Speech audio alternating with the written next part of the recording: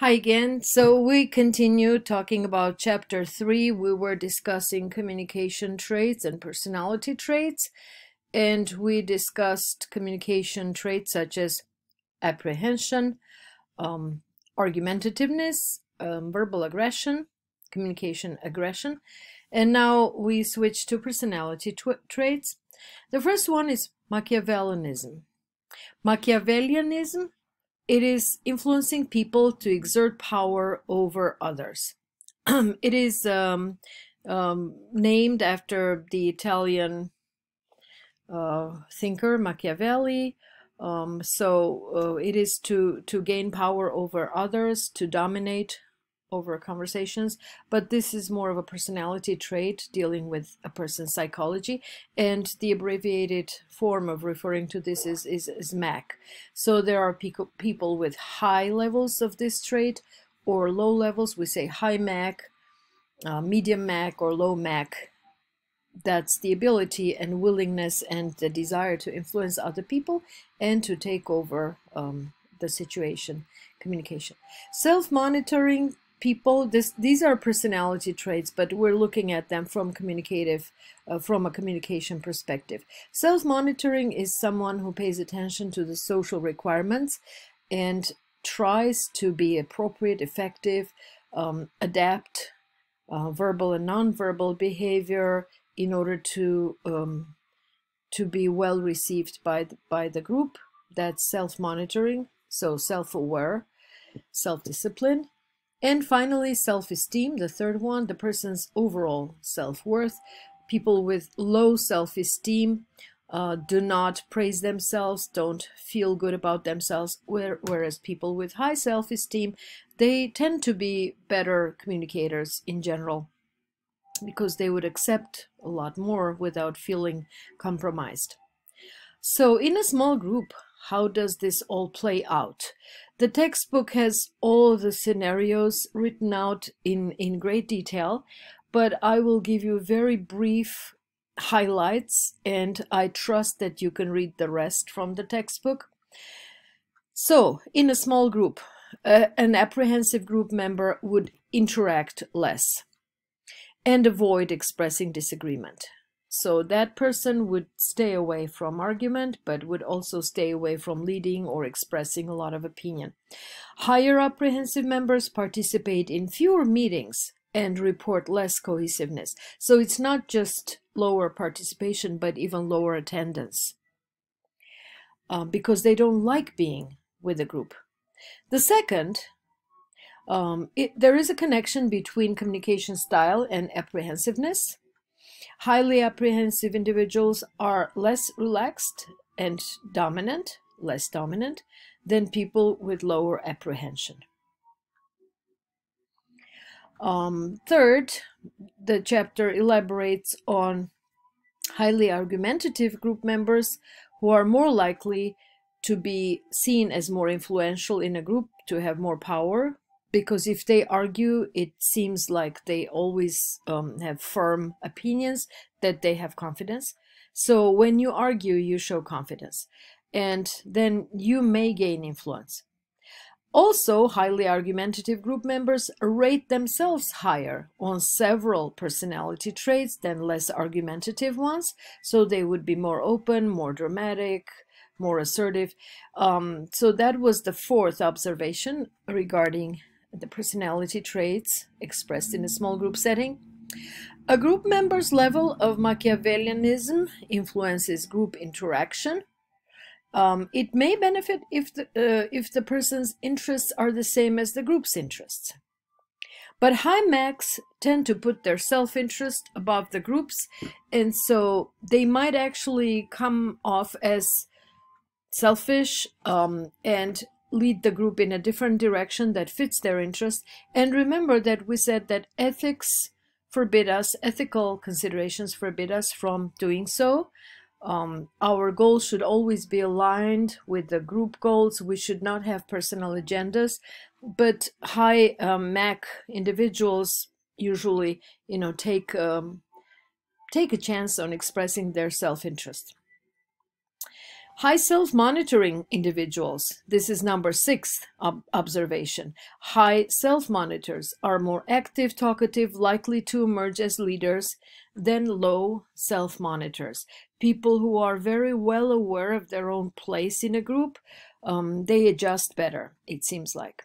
And finally, the 7th observation, a group member with low self-esteem is more susceptible to group member influence. Of course, if you have low self-esteem, you don't trust yourself. And again, unfortunately, I may have to report something that has to do with a person's background. If English is not your first language, you may not feel confident to express your views. If you are also a woman in a group of high power individuals, I am speaking of an example of a female finance economist expert sitting in a group of elderly, Caucasian men who hold a lot of power, expertise, experience, expressing her opinion. Before she does so, she has to think 3 times. And by the time she's sure that she has something valid to say, the moment has passed. And see, she ends up not saying that. Later on, the mentor of this individual would turn around and say, next time if you notice something, say something, because your comments could have been useful at the time if they were made in a timely fashion. So it's not always good to keep quiet. Even if you may turn out to be wrong, just try to put it in a gentle way to say, I have this idea, I have this thought, and I'm not absolutely sure if it's valid, but if you could just listen to me, please, let's just talk about this and you tell me what you think. Generally opening up with a statement such as, what do you think about this? Would this be completely wrong, or would there be value to this? That leaves you little room for a mistake, for an error. But in general, people with high self-esteem, they don't need that, because they will have the confidence. So back to group dynamics, as we said, number 7, low self-esteem leads to being influenced and dominated upon, and so a person with low self-esteem is rarely a leader. The final comment before we wrap this up is that groups are often as good as the members that comprise those groups, and because people are all very different, you can have an endless, infinite number of types of groups. You can have 5 to 7 people who are all apprehensive. You can have 5 to 7 people who all have leadership traits. So leadership is not a trait. It's more of a behavior, but a role. But you can have very many different scenarios, almost endless, depending on the number of the group members. And so we're here to study the ways they communicate in a small group setting. So this was a very brief summary of what's in chapter 3, with the idea that some of you may not have the textbook, so I'm staying close to the text. I'm not going too far for examples. The textbook, I should say, begins, the chapter starts with a very long and nice example of a man coming home to his wife without the promised dinner because he was late. He was delayed by a meeting, and he retells the dynamics of that meeting, with a little bit of irritation. And there is the possibility of noticing how different people may behave differently in different contexts, circumstances. Say the man described in this example, he may behave one way with his wife, although it's interpersonal, it's not small group, but let's say there was a family, 4 people, 5 people in a family. He might be a different kind of person with his family members than he is with his colleagues, co-workers.